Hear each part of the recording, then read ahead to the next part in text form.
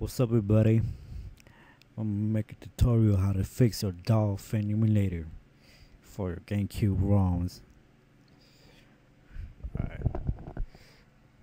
Here's a typical problem with X input underscore 3. I'm gonna show you why. You see that pop up? The program can't start because input XDL is missing. So I'm gonna show you how to fix this problem.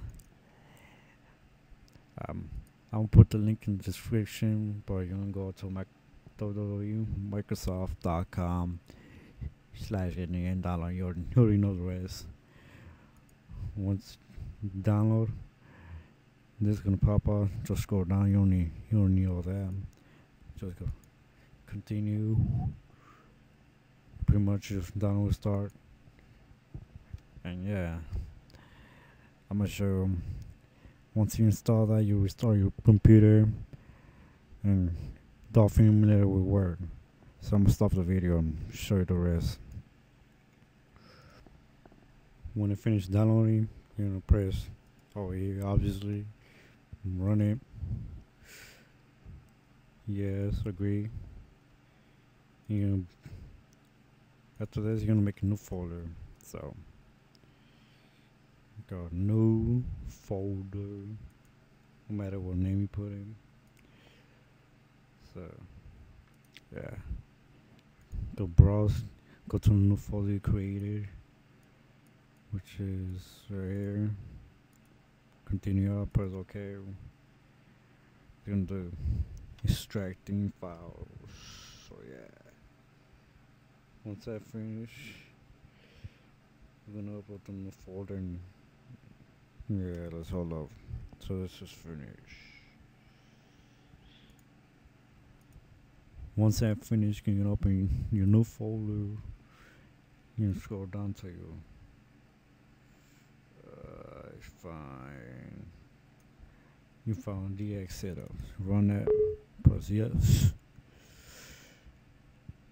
I have separate commands. Next. Yeah. Gonna start installing. Pretty much you're gonna reboot your computer after this, so I'm gonna show you after I reboot my computer.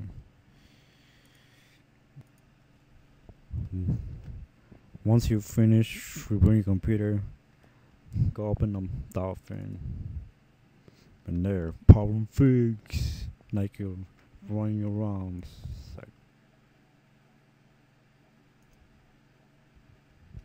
After, oh yeah, I forgot to mention.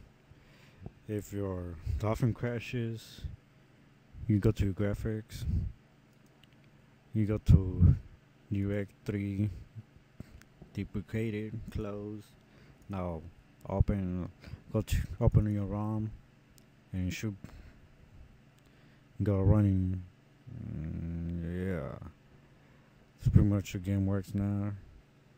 Yeah. Let's see. Alright.